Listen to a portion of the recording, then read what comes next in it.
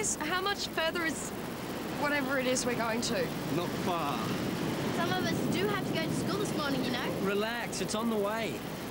Guys, check it out. Dark City. I knew it. We've been kidnapped by aliens. Oi, you told us something. Why would I be cold? I'm the one wearing the coat. You got a big mouth, pal. Yeah, a lot of people tell me that. I reckon we should find out if you can swim in that coat. Oh well, if that's what you have to do to validate your own existence, go for it. It's not your fault you've got a testosterone imbalance. I think you lost that one, Will. Hands up who thinks Will lost that one. Okay, can we go now?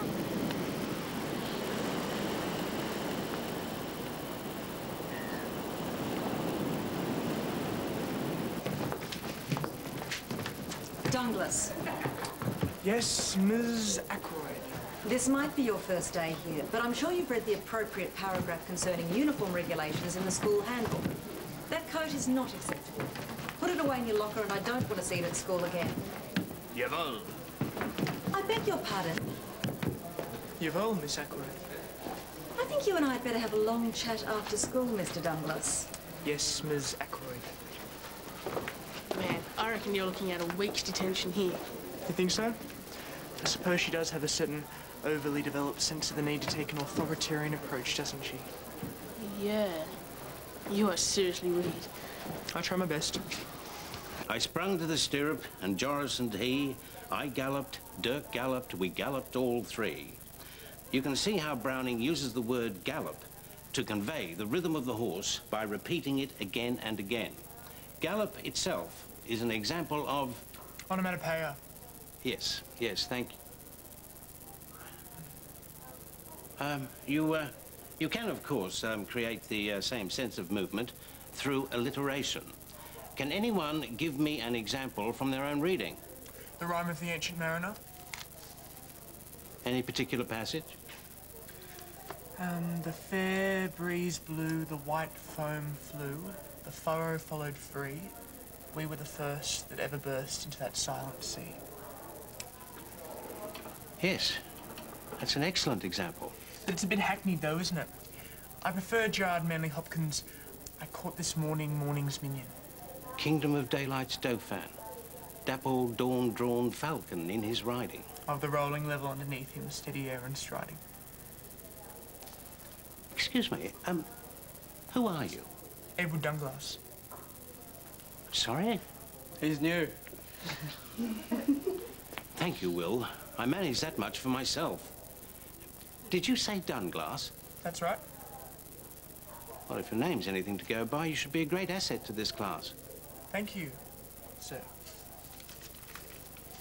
Edward. Oh. Hi, Mr. Fisher. Hi. You may have noticed that I reacted rather strangely when I heard your name in class. It's just that, well, back in the 70s, there was a professor of English at Sydney Uni, also called Edward Dunglass. Yeah, a lot of people talk to me about him. Ah, right. Some say I look like him. I wouldn't know. I've never met him. It's one of those synchronicity things, I guess. When people come to suit their names. Nice. Only, I was at primary school with a kid called John Wayne, and well, he was nothing like John Wayne, but then John Wayne is really Marion Morrison, isn't he? So maybe that's why. Yeah, yes, that's a very interesting theory, yeah. I'm going to shoot some hoops. Do you want to come? Basketball's not really my thing, but yeah, maybe I'll come down later. Cool. Yeah. I'll see you.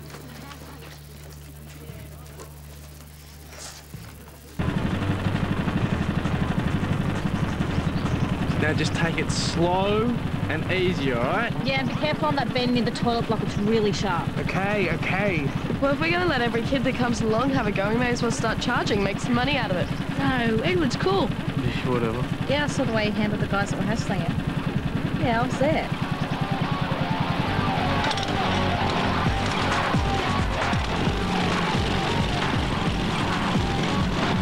Oi, take it easy, take it easy!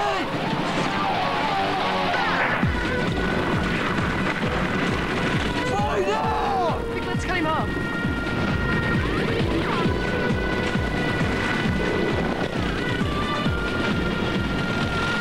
a maniac. He's gonna crash it. Slow down! Come back this way.